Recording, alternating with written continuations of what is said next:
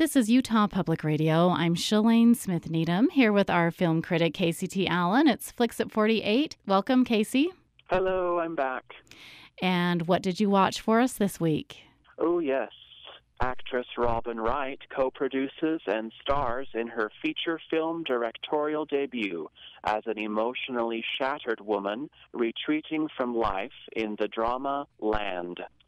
After suffering a deep loss, a quiet woman moves into an abandoned cabin alone, with no car, no electricity, no running water, and no phone, deep in the mountains of Wyoming. Suffering dangerous winter storms, wild intruders, and persistent hunger, this woman places herself firmly in her grief with no intentions of escape.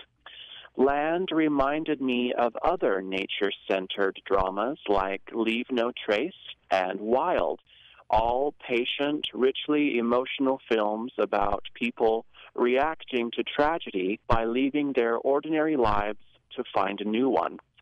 With only one person on screen for much of the film, Land is simple, understated, and serene. It's not terribly concerned about taking viewers on a gripping or energetic narrative.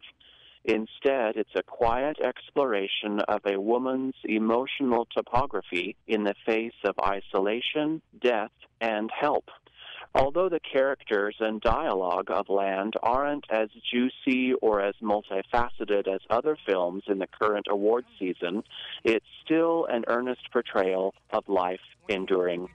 All right, Casey, sounds like a recommendation on this one, and we'll look forward to your movie review and talking with you next week. I'll be ready.